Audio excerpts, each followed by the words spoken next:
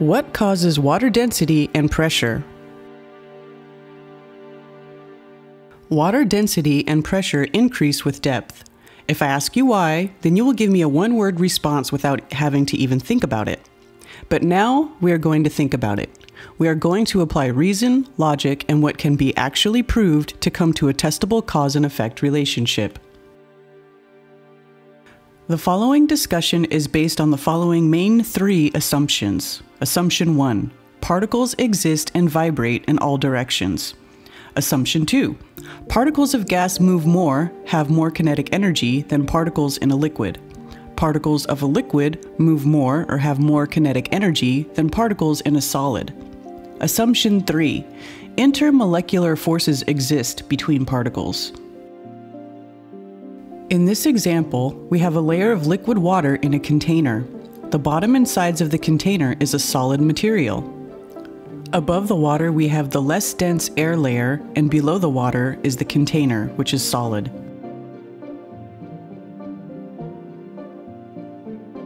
In this example, we have more water in the container and introduce the intermolecular forces present.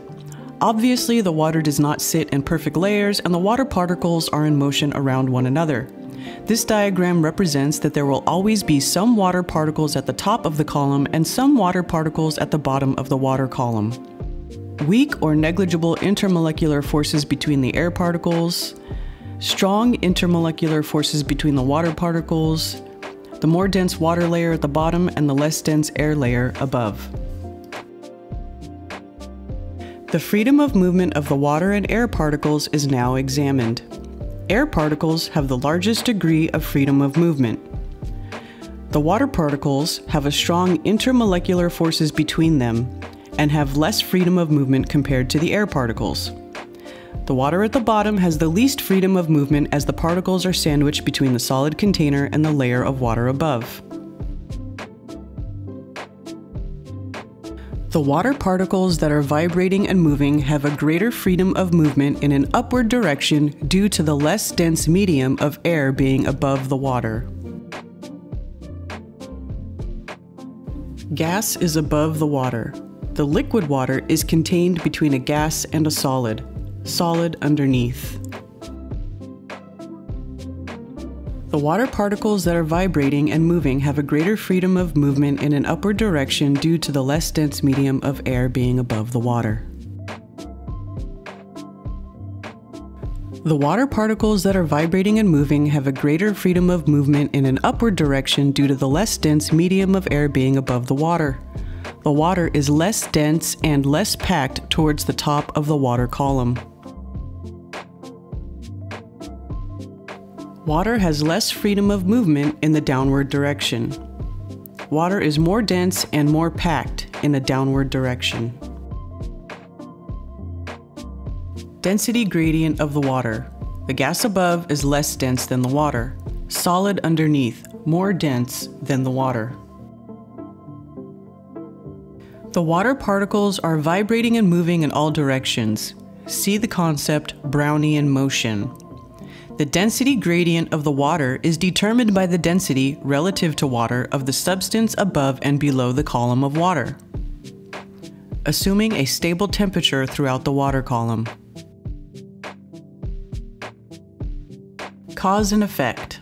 Cause. The liquid water column is sandwiched between a more dense solid, example glass, underneath it, and a less dense gas, example air, above it. Effect. The vibrating and moving water particles have a greater freedom of movement in an upward direction, so the water is less dense and less packed towards the top of the water column, or reversely, more dense and more packed towards the bottom of the column. This cause and effect relationship is supported by known and accepted scientific principles. Application of reason, logic, and what can actually be proved leads to this cause and effect relationship. Cause. The liquid water column is sandwiched between a more dense solid underneath it and a less dense gas above it. Effect. The vibrating and moving water particles have a greater freedom of movement in an upward direction, so the water is less dense and less packed towards the top of the water column, or reversely, more dense and more packed towards the bottom of the column. What causes water density and pressure? Density and relative density provides a testable explanation based on known and accepted scientific principles with no addition of a downward force. My sincere thanks to Karen B for her technical support in the production, and this video is dedicated to Taboo Conspiracy 2. Please check out the YouTube channel.